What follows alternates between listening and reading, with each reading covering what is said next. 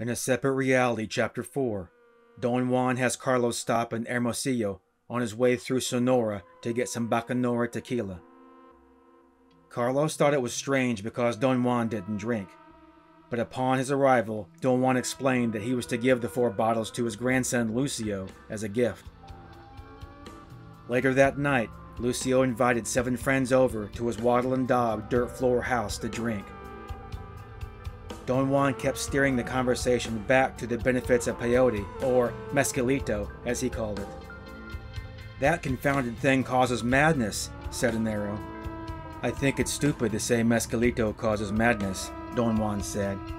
"Carlos has taken it, and he is fine." Bahia smiled and replied shyly, "Who can tell?" And everybody laughed. "Look at me then," Don Juan said. "I've known mezcalito nearly all my life, and it has never hurt me." The men did not laugh. It was obvious they were not taking him seriously. "On the other hand," Don Juan went on, "it's true that mezcalito drives people crazy, as you said, but that's only when they come to him without knowing what they are doing." "What do you mean knowing, Juan?" Esquire asked. "The last time I saw you, you were saying the same thing. What the hell is this knowledge?" Don Juan said mezcalito is like a spirit perhaps, but it doesn't become clear until one knows about him.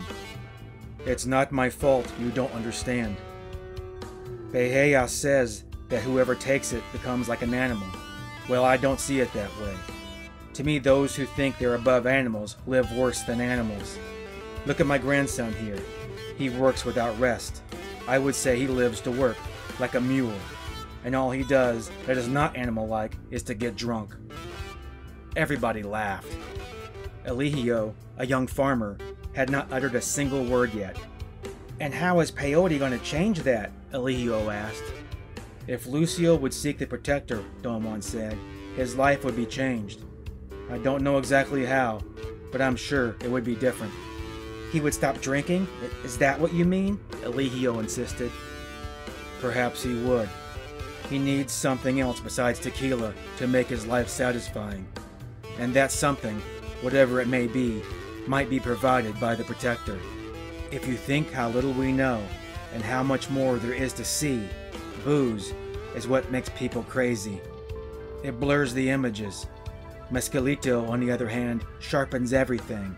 It makes you see so very, very well." Don Juan then goes on to explain patience in getting acquainted, and coming to the spirit without fear, and little by little he will teach them how to live a better life. Carlos then explained his experiences, but no one seemed interested, except for Eligio.